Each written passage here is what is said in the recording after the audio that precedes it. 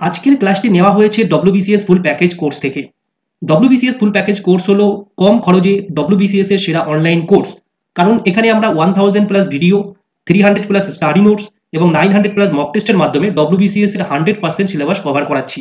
এছাড়াও এখানে যে সমস্ত কন্টেন্ট অথবা ফিচার্স দেওয়া আছে সেগুলো করলে WBCS প্রিলিমস এবং মেনের জন্য এর বাইরে আর কিছু করার প্রয়োজন হবে না। আমরা মোট 4টি সাবস্ক্রিপশনে অ্যাডমিশন করাচ্ছি। কোর্স সম্পর্কে বিশদে জানতে এবং আমাদের কোর্সে এনরোলমেন্ট করার জন্য ভিডিও ডেসক্রিপশন ফলো করতে পারো, সেখানে ডিটেলস এবং পেমেন্ট লিঙ্ক দেওয়া আছে। এখন আমরা WBCS ফুল প্যাকেজ থেকে এই ক্লাসটি শেষ পর্যন্ত দেখে নিই। নমস্কার বন্ধুরা, আসন্ন যে WBCS এক্সিকিউটিভ পরীক্ষা, সেই পরীক্ষার কথা মাথায় রেখে যে অবজেক্টিভ জেনারেল ইংলিশের যে মক টেস্টের একটি সিরিজ শুরু করেছিলাম, সেই মক টেস্ট সিরিজেরই আমি আজকে আপনাদের 31তম ক্লাসটি দেব। এর আগে আমি 30টি মক টেস্ট অলরেডি আপনাদের সঙ্গে ডিসকাস করেছি। তো চলুন বন্ধুরা, আমরা শুরু করি আজকের এই 31তম মক টেস্ট ইংলিশ ক্লাসটি।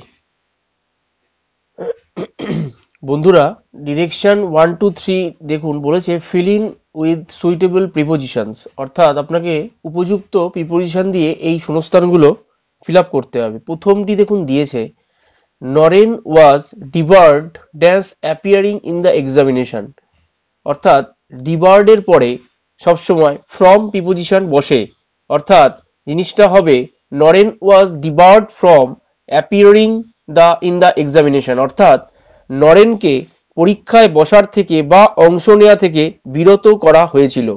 বোঝা গেল? ডিবার্ড ফ্রম মানে হচ্ছে বিরত করা বা বিরত থাকা। 2 নম্বরটিতে দেখে নিন, বলেছে হি ইজ সুপিরিয়ার ট্যাস মি। মনে রাখবেন আমি একটি বলেছিলাম যে এই সুপিরিয়ার, ইন্টেরিয়ার, এক্সটেরিয়ার, এই সমস্ত ওয়ার লাস্টে যেগুলো আছে, প্রায়ার, প্রেফার, এইগুলোর পরে কিন্তু সাধারণত দেন প্রিপোজিশন বসার কথা, কিন্তু এখানে দেন বসবে না। এখানে যেটি বসবে সেটি হচ্ছে টু প্রিপোজিশন বসবে। এগুলোর পরে কোনোদিনই দেন বসবে না, এগুলোর সঙ্গে সবসময় টু বসবে প্রিপোজিশন। তাহলে এখানে যেটা হবে, he is superior to me, অর্থাৎ সে আমার চেয়ে শ্রেষ্ঠ। বোঝা গেল? দেনটা কখন ইউজ করা হয়? দেনটা ইউজ করা হয় একমাত্র কম্পারেটিভ ডিগ্রির ক্ষেত্রে। তাহলে কম্পারেটিভ ডিগ্রির ক্ষেত্রেই আর বা আইইআর এই জাতীয় জিনিসগুলো কম্পারেটিভ ডিগ্রির ক্ষেত্রে কিন্তু ইউজ করা হয়। তাহলে কম্পারেটিভ ডিগ্রির ক্ষেত্রে আমরা জানি দেন দিয়ে দেন বসে, কিন্তু এগুলো তো কম্পারেটিভ ডিগ্রি, এগুলোর ক্ষেত্রে আমি কেন দেন বসাবো না? কিছু কিছু ওয়ার্ড আছে যেমন সুপিরিয়ার, ইন্টেরিয়ার, এক্সটেরিয়ার, লাস্টে ওয়ার্ড যেগুলো আছে, prior, interior, exterior, superior, inferior, এই জাতীয় জিনিস যেগুলো আছে সেগুলোর সঙ্গে সবসময় টু প্রিপোজিশন বসে, এটা মাথার মধ্যে নিতে হবে। তাহলে ই সুপিরিয়ার, তাহলে এখানে কিন্তু যদি দেনও থাকতো সেটি কিন্তু হতো না। এই ভুলটি সকলে করে, অনেকে দেন করে দেয়, কখনোই না। এখানে যেহেতু অপশনে নেই, এটা দেন থাকে পরীক্ষার সময়, যদি দেন থাকে কিন্তু কখনোই না। মনে রাখবেন এই সুপিরিয়ার, ইনফেরিয়ার, এক্সটেরিয়ার এই পার্টে পুরোটাই কিন্তু টু প্রিপোজিশন বসে। 3 নম্বরটি দেখে নিন, the old man may not leave dance the winter. The old man may not live through হবে through preposition, through the winter, অর্থাৎ বয়স্ক মানুষরা শীতের মধ্যে থাকতে পারে না। The old man may not live through the winter. বোঝা গেল? পরবর্তী অংশগুলিতে আসুন।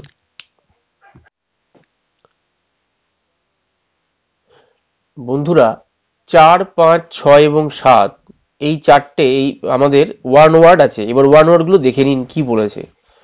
ওয়ান হু ভ্যালুজ প্র্যাকটিক্যালি, অর্থাৎ যে বাস্তবতাকে মূল্য দেয়, যে বাস্তবতাকে মূল্য দেয়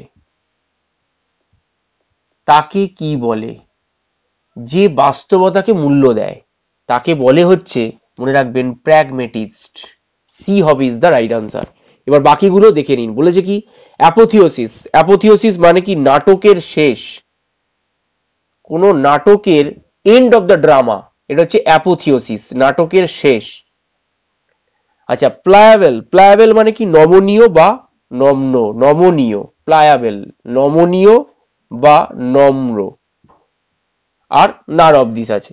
তাহলে এখানে যেটা হবে সেটা হবে প্র্যাগমেটিস্ট। বোঝা গেল? 5 নম্বরটি দেখুন বলেছে কি, এ ফানেরাল পোয়েম মানে কি,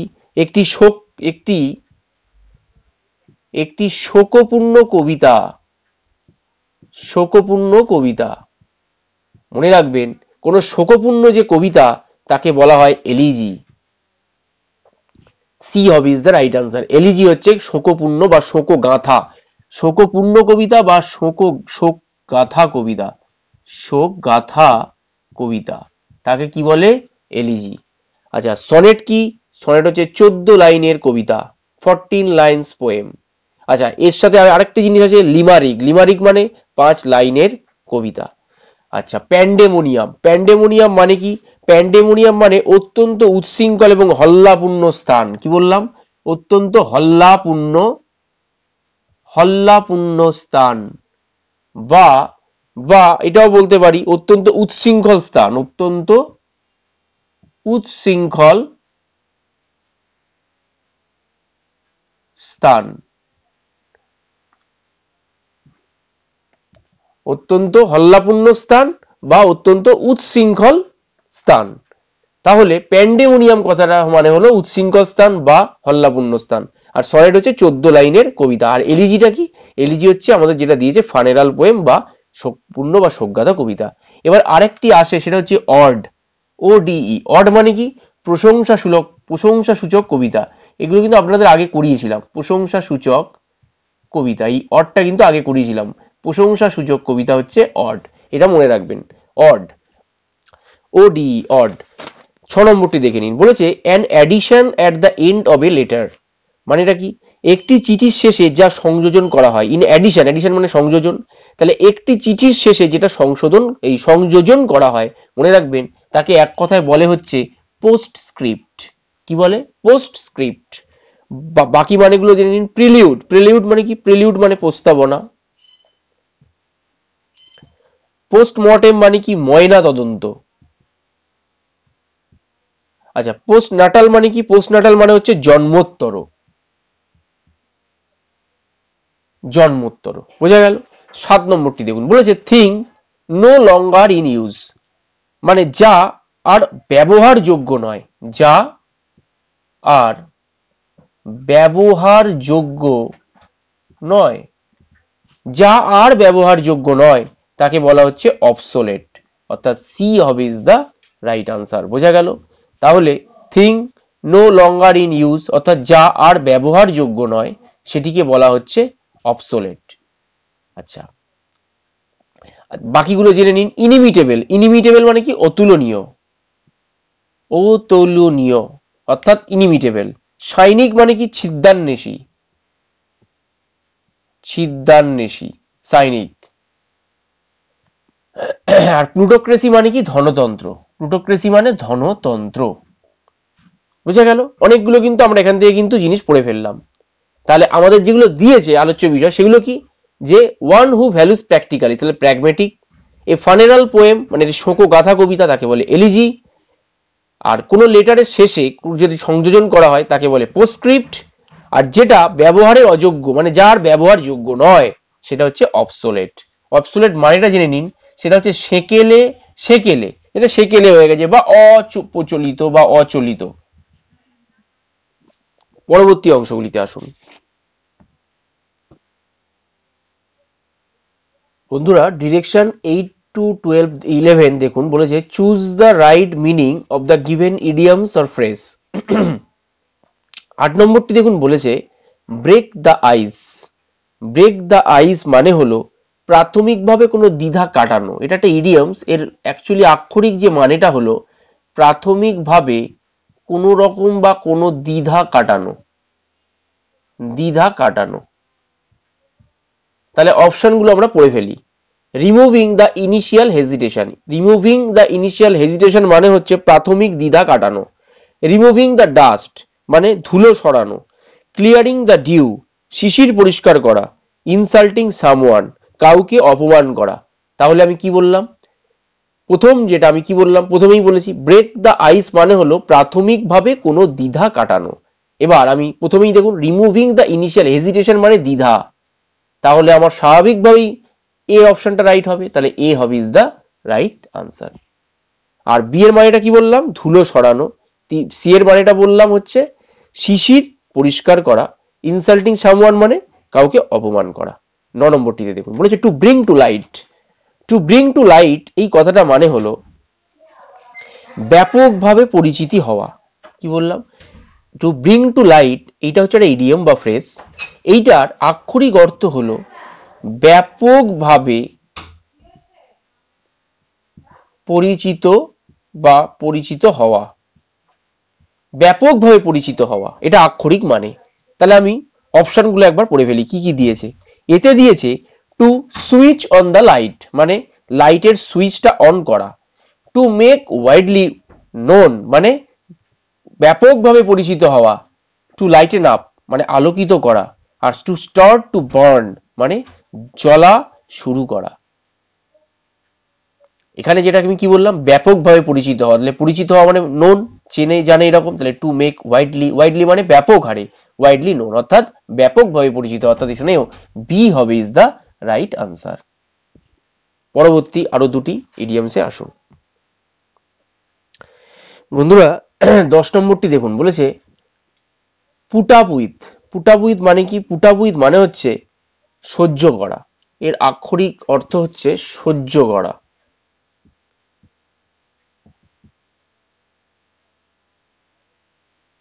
সহ্য করা। তাহলে এখানে দেখুন অপশনগুলো কি দিয়েছে, two live with someone, two live with someone. তাহলে টু লাইভ উইথ সামওয়ান মানে হচ্ছে কি কারোর সাথে বাস করা। তাহলে টু লাইভ উইথ সামওয়ান মানে কারোর সাথে বাস করা। তাহলে টু লাইভ উইথ সামওয়ান মানে কারোর সাথে বাস করা। বিতে কি দিয়েছে, টু এক্সপ্রেস সামথিং মানে কি কোনো কিছু প্রকাশ করা, কোনো কিছু প্রকাশ করা। সিতে কি দিয়েছে, to put in a higher position অর্থাৎ উঁচু কোনো স্থানে রাখা, উঁচু স্থানে, কোনো উঁচু স্থানে রাখা। আর টলারেট মানে কি, টলারেট মানে হচ্ছে সহ্য করা। আমাকে দিয়েছে কি পুট আপ উইথ মানে টলারেট করা, তাহলে এখানে হবে D is the right answer. 11 নম্বরটি দেখুন বলেছে to give the devil his due. এটা একটা ইডিয়ম। এর আক্ষরিক অর্থ হলো যে কুখ্যাত কোনো ব্যক্তিকে সম্মান দেয়া। কি বললাম, কুখ্যাত কোনো ব্যক্তিকে সম্মান দেয়া, সম্মান দেয়া। তাহলে এখানে আমি অপশনগুলো পড়ে নি কি আছে। এতে আছে two punish the wrong person মানে ভুল লোককে শাস্তি দেয়া। না, এটি তো হবে না, বলেছে কুখ্যাত কোনো ব্যক্তিকে সম্মান দেয়া, সম্মান দেয়া। তাহলে বিতে দেখুন to give credit to even a notorious person মানে কুখ্যাত কোনো ব্যক্তিকে সম্মান দেয়া। তাহলে এটাই হবে আমার actual answer, B is the right answer. আর সিটা কি, two অ্যাপ্লাউড someone, অ্যাপ্লড, অ্যাপ্লড, two অ্যাপ্লড someone. Two অ্যাপ্লড someone মানে কি কারো তারিফ করা, কারো তারিফ করা। অ্যাপ্লড, অ্যাপ্লড সামওয়ান মানে হচ্ছে কাউকে কারো তারিফ করা। To stand in the way of devil মানে শয়তানের রাস্তায় দাঁড়ানো। To stand in the way of devil মানে শয়তানের রাস্তায় দাঁড়ানো। তাহলে ডেভিল হিজ ডিউ এই কথাটার মানে হলো কোনো কুখ্যাত বা শয়তান কোনো ব্যক্তি। পরবর্তী অংশগুলিতে আসুন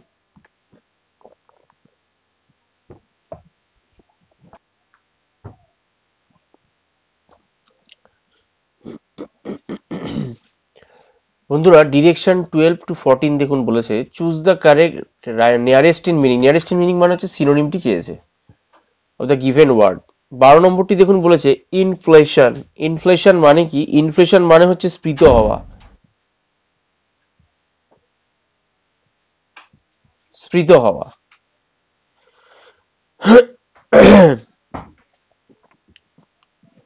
দেখুন অপশনগুলো কি দিয়েছে, দিয়েছে শ্রিঙ্কেজ। শ্রিঙ্কেজ মানে কি সংকোচন।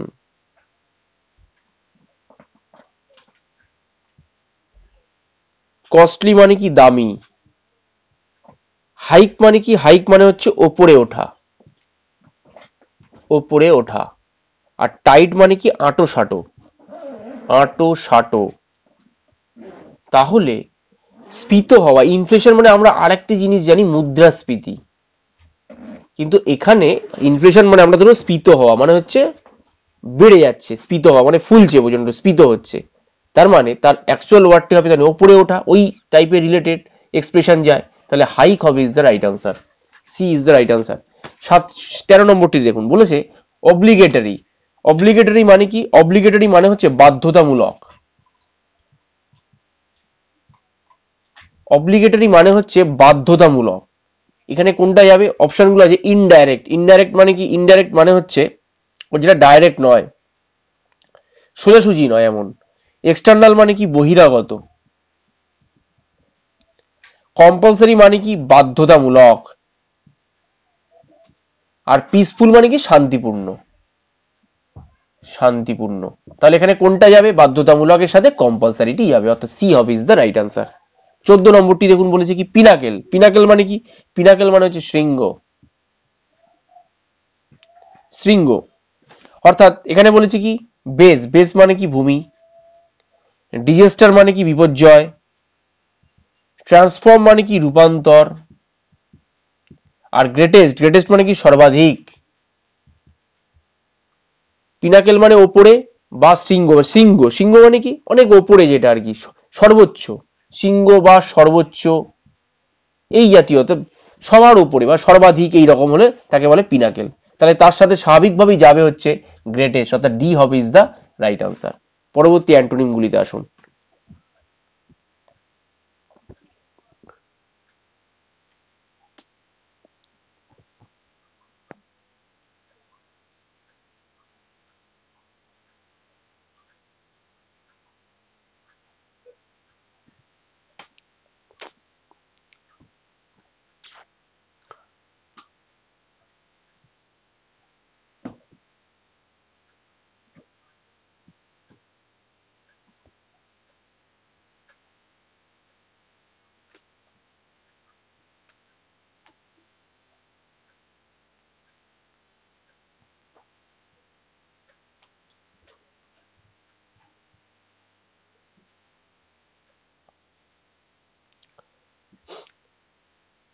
বন্ধুরা ডিরেকশন 15 to 17 দেখুন, বলেছে choose the right opposite in meaning. Opposite in মানে অ্যান্টোনিম গুলো চেয়েছে। কি কি দিয়ে, কি ওয়ার্ড গুলো কি দিয়েছে? 15 নম্বরে দিয়েছে স্টোইক। স্টোইক মানে কি? স্টোইক মানে নির্বিকার। নির্বিকার, তাহলে তার অপোজিট লাভলি। লাভলি মানে কি? সুদৃশ্য। কেয়ারিং, কেয়ারিং মানে যত্নশীল। ড্রাই, ড্রাই মানে শুষ্ক। ইম্প্যাসিভ, ইম্প্যাসিভ মানে অনুভূতি শূন্য। অনুভূতি শূন্য। তাহলে এখানে কোনটা হবে? তার মানে এখানে হবে কেয়ারিং, অর্থাৎ বি হবে ইজ দ্য রাইট আনসার। নির্বিকার মানে যার কোনো, নির্বিকার মানে যার কোনো যত্ন নেয় না, মানে নির্বিকার থাকে, তাকে বলে স্টোইক। স্টোইক যেমন স্টোইক পার্সন এরকম ধরনের থাকে, তো এই বলে স্টোইক। তাহলে তার অপোজিট কি? কেয়ারিং, যত্নশীল। 16 নম্বরটি দেখুন, বলেছে সলিসিট। সলিসিট মানে অনুরোধ করা। সলিসিট মানে হচ্ছে অনুরোধ করা। অনুরোধ করা। অপশনগুলো কি কি? এতে দিয়েছে রেফার, বিতে দিয়েছে অ্যাপ্রোচ, সিতে দিয়েছে অ্যান্সার, ডিতে দিয়েছে অ্যাপ্লাই। তাহলে এখানে যেটা হবে সলিসিট, সলিসিট মানে হচ্ছে অনুরোধ করা, তাহলে অনুরোধ করার অপোজিট হবে অ্যান্সার, অর্থাৎ সি হবে is the right answer. Refer মানে কি? রেফার মানে নির্দেশ করা। অ্যাপ্রোচ মানে কি? অ্যাপ্রোচ মানে অভিমুখ। আর অ্যাপ্লাই মানে কি? প্রয়োগ করা। প্রয়োগ করা। কিন্তু এখানে অ্যান্সার, অ্যান্সার মানে প্রত্যুত্তর দেয়া। প্রত্যুত্তর দেয়া। বাকিগুলো সব হচ্ছে সিনোনিম সলিসিটের, কিন্তু অ্যান্সারটা হচ্ছে অ্যান্টোনিম। 17 নম্বরটি দেখুন, বলেছে অগমেন্ট। অগমেন্ট মানে কি? বৃদ্ধি, বৃদ্ধি পাওয়া। অগমেন্ট মানে হচ্ছে বৃদ্ধি পাওয়া। তাহলে স্বাভাবিকভাবেই ডিক্রিজটাই হবে এখানে তার অ্যান্টোনিম। ডিক্রিজ মানে কমা। লং মানে কি? দীর্ঘ। ইনক্রিজ মানে বৃদ্ধি পাওয়া। কমফোর্ট মানে সান্ত্বনা দেয়া। কমফোর্ট মানে হচ্ছে সান্ত্বনা। কমফোর্ট, কমফোর্ট মানে হচ্ছে সান্ত্বনা দেয়া। আর ইনক্রিজ মানে হচ্ছে বৃদ্ধি পাওয়া।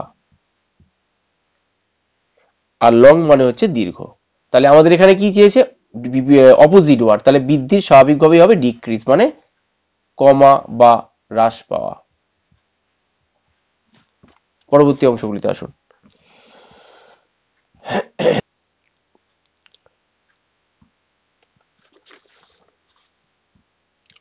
বন্ধুরা ডিরেকশন 18 to 20 দেখুন বলেছে fill in with suitable word, অর্থাৎ এই তিনটি দিয়েছে ফ্রেজাল ভার্ব দিয়েছে, কিন্তু আপনাকে লিখে দেয়নি ফ্রেজাল, সুইটেবল ওয়ার্ড দিয়ে ফিল আপ করতে। দেখুন দ্য রাজধানী express got dash 5 minutes early. এবার ফ্রেজাল ভার্ব করতে গেলে আপনাকে এই গড যেটা দিয়েছে এর সাথে যে নিচে যে ওয়ার্ডগুলো দিয়ে দিয়েছে ডাউন, অ্যাট, ইন, অন, এইগুলো মিলিয়ে আপনাকে মানেটা বুঝতে হবে যে মানেটা কি দাঁড়াচ্ছে। গট ডাউন প্রথমে আসি। গট ডাউন মানে কি? গট ডাউন মানে হচ্ছে রাইট, কিছু লেখা। গট অ্যাট যদি হয় তার মানে হচ্ছে কি? গট অ্যাট মানে কোনো কিছু ডিসকভার করা। আর গট ইন মানে কি? গট ইন মানে অ্যারাইভ করা। আর গট অন মানে কি? গট অন মানে হচ্ছে মেক প্রোগ্রেস, উন্নতি করা। আর এখানে যেটা হবে গট ইন, অর্থাৎ সি হবে is the right answer. Got in মানে অ্যারাইভ, মানে আসা। তাহলে রাজধানী এক্সপ্রেস 5 মিনিট তাড়াতাড়ি এসেছে বা পৌঁছেছে, যাই বলবেন, আসা। অর্থাৎ অ্যারাইভ মানে হলো আসা, গট ইন মানে অ্যারাইভ। 19 নম্বরটি দেখুন বলেছে I shall stand dash you all time. এখানে চারটে অপশন দিয়েছে। প্রথমে জানতে হবে স্ট্যান্ড টু, পরে যদি স্ট্যান্ডের পরে যদি টু প্রিপোজিশন বসে তাহলে তার মানে কি? স্ট্যান্ড টু মানে হচ্ছে, স্ট্যান্ড টু হচ্ছে মেনে চলা, অ্যাবাইড, অ্যাবাইড বাই মানে মেনে চলা, মেনে চলা।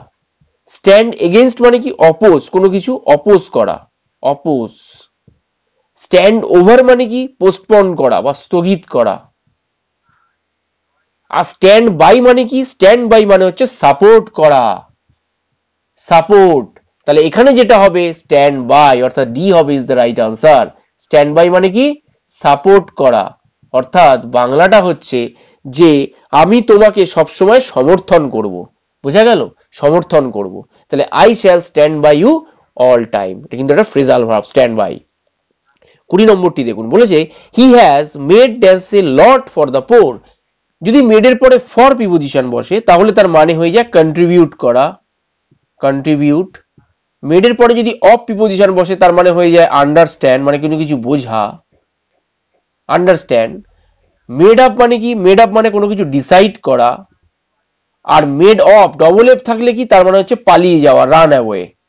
তাহলে এখানে কি হবে? He has made dance A lot for the poor, মানে এখানে যেটা হবে এ ইজ দ্য রাইট আনসার। অর্থাৎ he has a made for a lot for the poor, অর্থাৎ সে গরিবদের জন্য অনেক কিছু করেছে বা কন্ট্রিবিউট, কিছু করা মানে কন্ট্রিবিউট করা। তাহলে মানে মেড ফর মানে হলো এখানে কন্ট্রিবিউট করা। বোঝা গেল? তাহলে এখানে আমরা কি বললাম? Got in. গট ইন মানে কি? অ্যারাইভ করা বা আসা। তাহলে রাজধানী express got in 5 minutes early. I shall stand by you all time, অর্থাৎ আমি তোমাকে সবসময় সমর্থন করব, সাপোর্ট। স্ট্যান্ড বাই মানে সাপোর্ট করা হলো। আর he has made for a lot for the poor, অর্থাৎ সে গরিবদের জন্য অনেক কিছু করেছে, অর্থাৎ মেড ফর মানে এখানে হচ্ছে কন্ট্রিবিউট করা। পরবর্তী অংশগুলিতে আসুন।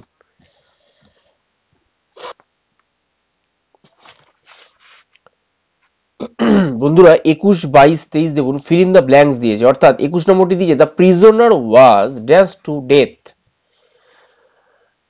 এখানে যে অ্যান্সারটি হবে সেটা হবে C, hang to death, HANGED, hanged. এবার এখানে হাং কেন হলো না, হ্যাঙ্গিং কেন হলো না এবং হাংড কেন হলো না?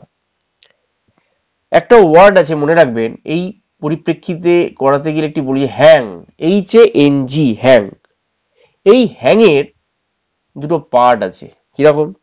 এর পাস্ট টেন্স হচ্ছে হ্যাংড, HANGED, হ্যাংড। আর একটা হয় যেটা হচ্ছে হাং। এবার কখন আমি হাং বসাবো আর কখন হ্যাংড বসাবো সেটি আমাকে বুঝতে হবে। হ্যাংড কখন বসাবো? যখন কোনো মৃত্যুদণ্ড বোঝাবে। মনে রাখবেন ডেথ কিছু বোঝাচ্ছে বা কিছু সুইসাইডাল কিছু বোঝাচ্ছে, সুইসাইডে মারা গেছে বা ডেথ হয়েছে, এই জাতীয় জিনিস এখানে হ্যাংড করা হবে, HANGED। আর হাং কি? হাং মানে হচ্ছে hang from above, hang from above. অর্থাৎ যেমন she hung the picture, she hung the picture on the wall, অর্থাৎ কোনো দেয়ালের ওপরে সে পিকচার ঝোলাচ্ছে, এই জাতীয় জিনিস বোঝালে হাং কথাটা ইউজ করব। আর হ্যাং কখন বোঝাবে? কোনো মৃত্যুদণ্ড অর্থাৎ ডেথ সেন্টেন্স বা সুইসাইড কিছু এই ধরনের বোঝালে আমরা হ্যাং। এখানে কি বলেছে? ডেথ। তাহলে স্বাভাবিকভাবে আমি কি বলেছি? নিয়ম কি আছে? HANGED, অর্থাৎ হ্যাংড হবে is the right answer, C. বোঝা গেল? 22 নম্বরটি দেখুন, বলেছে the medicine must be dash by you. এখানে যেটা হয় must be taken, must be taken, must be taken, জোর দিয়ে বলছি টেকেন, অর্থাৎ বাংলাটা হলো কি? তোমার অবশ্যই ওষুধ গ্রহণ করা উচিত। তাহলে the medicine must be taken by you. পরবর্তীতে দেখুন 23 নম্বরটিতে কি আছে? Dash is the way to the zoo. এখানে যদি ভুলটি হয়, অনেক যদি হোয়ার করে ফেলে, মনে রাখবেন এখানে হুইচ হবে ইজ দ্য রাইট আনসার, অর্থাৎ WHICH, which is the way to zoo, way to the zoo, অর্থাৎ চিড়িয়াখানায় যাওয়ার পথ কোনটি?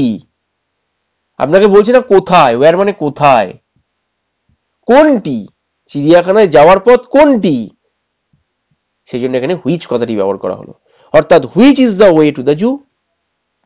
পরবর্তী অংশগুলিতে আসুন।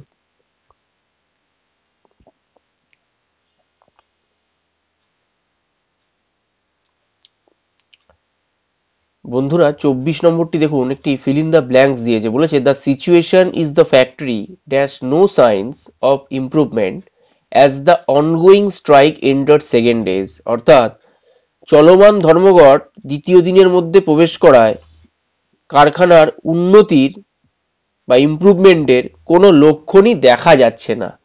যখন এই জাতীয় সেন্টেন্স বলবে তখন কিন্তু আমরা দেখুন এখানে 4টে অপশন দিয়েছি, অর্থাৎ ডিসপ্লেড, এক্সপোজড, শোড এবং ভিউ। এখানে যেটা হবে সঠিক ওয়ার্ডটি হবে শোড, শোড, SHOWD, শোড। অর্থাৎ the situation in the factory showed no signs of improvement as the ongoing strike entered second days.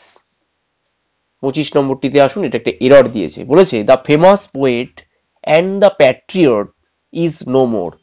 একজন বিখ্যাত কবি এবং একজন দেশপ্রেমিক আর নেই, এটা বোঝাচ্ছে। এবার এখানে অনেক রকম ভাবে এররটি হয়, ভালো করে বুঝে নিন। বলেছে যদি প্রথম কেস ওয়ান অর্থাৎ এখানে ভুলটি আছে বিতে, যাই ভুল থাকুক এখানে দুটো আমি কেস ওয়ান আর কেস টু বলবো। কেস ওয়ানেও ভুল আছে বিতে, আর কেস টুতেও কিন্তু ভুল আছে বিতে। ব্যাপারটা হচ্ছে যদি দিয়ে দেয় দি famous poet and the Patriot, দুটো দি মানে এটা আর্টিকেল, দুটো আর্টিকেল যখন দেয়া থাকবে তার মানে দুটো আলাদা আলাদা ব্যক্তিকে বোঝাচ্ছে।